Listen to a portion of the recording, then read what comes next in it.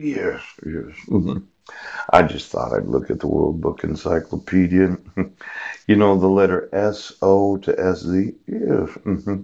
Well, I think I've looked at what just, oh my gosh, Darwinism. Oh, the origin of species. I was thinking about Darwin the other day. And this concept of natural selection and how there's the the very slow adaptive process of evolution. Now, a lot of Christians, they're not Darwinianisms. A lot of them think that God was involved in the actual creation of mankind, and there's a there's a debate that goes on about that. You ever seen the fish that has Darwin in the middle of it, and how people buy bumper stickers and put it on the back of their vehicles? I thought of a few bumper stickers myself, and I could possibly make some money in the bumper stickers.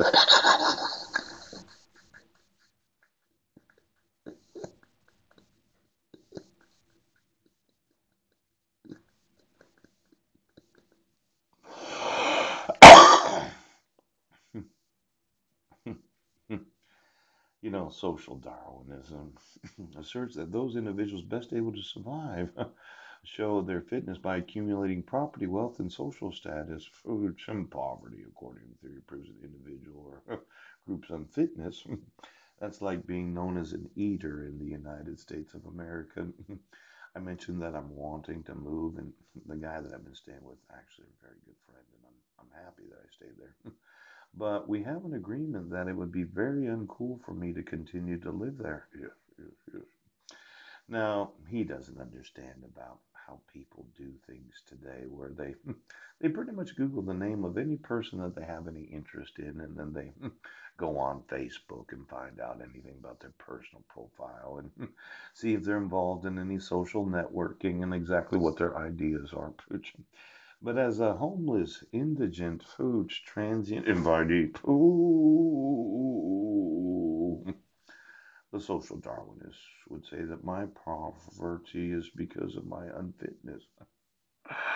It's my problem that I have, and I know those in the police. They'd say, "Well, actually, it's his problem. We don't have to do anything about it."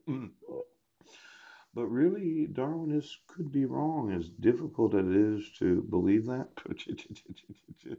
Let's say that you put on the web that there were two protection orders against me. Yes. And just reading it, a lot of people say, no, I'm not going to employ the guy. And then they do a background check. Oh, they use one of those services? Yes. Why don't you just use my name and Marilyn's name? She might have wanted to be employed after her husband goes to prison. And I said, well, Marilyn, I've got a lot of work for you to do. And if you just stayed in bed, in fact, last night I was thinking about it. Yes.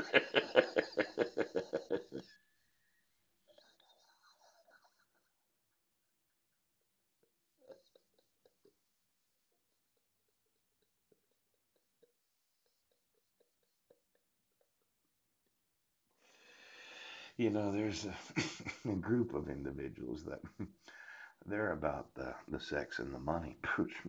They'll do anything for money. Pooch.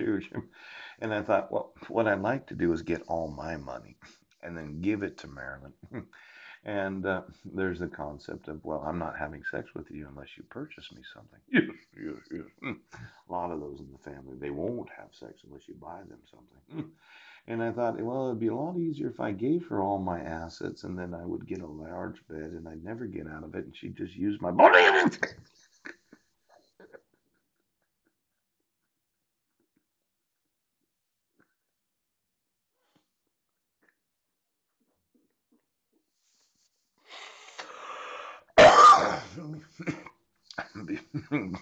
Well, the concept is I'm not paying for sex, but I would allow women to pay me as long as I wouldn't have to get out of bed pretty much every day of my life. Now, some women were like, well, wouldn't you get fat if you did that? I thought, well, probably, but does the weight of the actual